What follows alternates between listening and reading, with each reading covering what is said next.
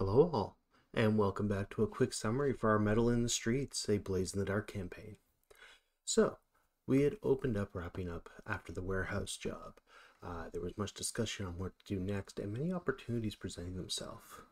While Daedalus and Soren had an encounter where Daedalus' medicine came into question after Jewel had been picked up and unable to deliver some very vital components.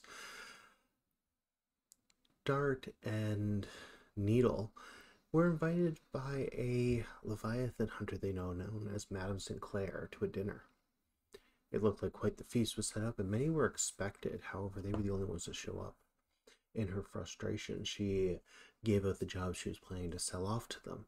Another person of importance had brought something back from the outside, though it's not something they could bring through legally, so they were forced to abandon it in the Lost District for pickup. She had recommended that this crew go get it for them. She knew that they would be paying 6 coin, and she gave the address of the pickup and delivery, leaving it up to the crew if they decided to pick up this unique piece or not. With the 6 coin on the table, the crew definitely wanted to do this. However, the danger of the outside world came into question. Searching through the city for answers, they got what information they could, including another gang that might use the aqueducts to slip in and out of the city. The crew then made their way out, planning to use a small favor of Umberlee, a little monument statue that was given to them after their goal, to lower the waters below the lightning barrier and slip out. As they managed to do so, dark creatures, turning out to be minions of Satara, invaded the ship, attacking most of the crew other than Needle.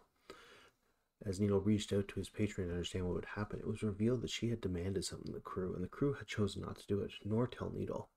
This led to a schism, and after they fended off the creatures, Needle quickly departed into the Lost District, following the person who was watching the stuff. As the others got the crate on the ship, Needle encountered a ghost lion and decided that bygones can be bygones and made his way back to the ship, barely surviving the bite. Back on the ship, they made their way back, deciding to stop their lair and take a look at what they had grabbed. To their excitement, horror, surprise, this box was marked with the military sigil, and inside they found 4 advanced spears, some kind of powerful weapons, some gauntlets capable of enhancing the strength of the user, and many ectoplasm ammunition in a specialized model to go into these devices. The crew, if they were to quickly off-hoist this stuff on the streets, would earn about 26 gold. So with that, we are left with the decision of, do they complete this job, or do they make out with this themselves and potential wrath of a Leviathan hunter, a unknown patron, and the military? With that, the decision is in your hands. Also, the table has been upgraded versions as Foundry advances, so if anyone logs in and finds any bugs, please let me know. I will try and fix them as quickly as possible. With that, I hope everyone's having a great week, and I will see you next time at the table. Bye for now.